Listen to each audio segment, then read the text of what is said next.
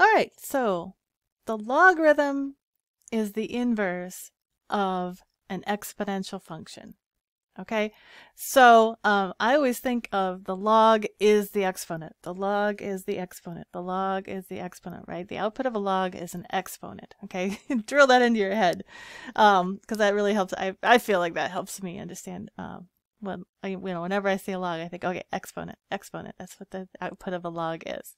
Now there are a couple different kinds of logarithms that are common. One is called the common logarithm, and it's the base 10 log. Okay, so a logarithm with a base 10 is the common logarithm. And the other frequently used logarithm is the natural logarithm, which has a base of e, which is Euler's constant. All right, so let's go through a couple examples because I want to show you how to or give you a little more practice with computing inverses with logarithms and exponential functions. Now, we already did one in example 1, right? But it's one of those things that kind of get rusty at if you don't do it very often. All right, so this first example is just talking about pH. So to compare the acidity of different solutions, chemists use pH. And pH is defined in terms of the concentration of the hydrogen ions in the solution. And so if you know the hydrogen ion concentration in a solution, you can compute the pH by taking the negative log, base 10 log of the hydrogen ion concentration in moles per liter, right? I guess it doesn't say that, but now we want to find a formula for the hydrogen ion concentration given the pH. Okay, so we're basically trying to compute the inverse of this pH function. All right, so let's first of all, I want to solve for hydrogen ions, right? So I want my output to be hydrogen ions and the input to be pH, okay? Because I'm trying to flip around the input and the output here. All right, so first of all, let's just divide by -1 or multiply both sides by -1. You can think of it either way. So we get the negative pH is equal to the log of the hydrogen ion concentration. Okay, and so now remember that logs and exponents are inverses of each other, and the log log, the common logarithm, has a base of 10.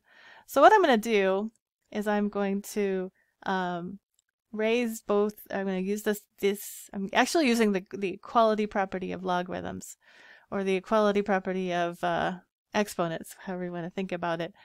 So if I raise both sides to take 10 and raise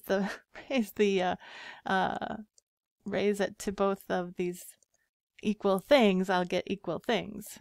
So the 10 to the negative pH is equal to 10 to the log of the hydrogen ion concentration. Okay, so that allows me to get rid of the log, all right, and solve for the hydrogen ion concentration, right? Because again, these are inverses of each other. 10, the exponent of 10 is the inverse of the log. So what I end up with on this side is just the hydrogen ion concentration, right? And then over here I get, this is 10 to the minus pH. Okay, so I could read that, I could write that the other way, because what I want is a function for the hydrogen ion concentration in terms of pH. So that would be my formula. Now let's take a look at this next example. All right, so here we have an exponential equation. Okay, and so here we're dealing with, okay, so scientists can estimate the age of a fossil remains of an organism by comparing the amount of carbon-14 in the fossil to the amount in a living sample. So we're defining some variables here. Q0 is the initial amount of carbon-14 in a living sample, and K is the decay rate of carbon-14. And then we have an equation here for the amount of carbon-14 in the fossil after T years. Okay, so we have this equation. So if we know how much, we would expect in a living sample, and we know the decay rate, and we're given the time, we can figure out how much carbon-14 would be left. All right.